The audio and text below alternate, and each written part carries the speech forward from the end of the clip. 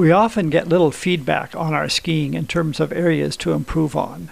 That is because we generally have a poor ability to feel exactly what our bodies are doing as we ski.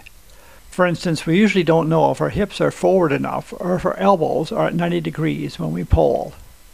But if the sun is shining and we can see our shadow, we can use that information to see what our skiing looks like, and it provides areas of improvement.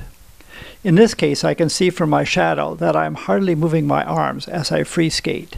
Contrast that with this improved sequence where I'm actively swinging my arms to help me shift my weight from ski to ski.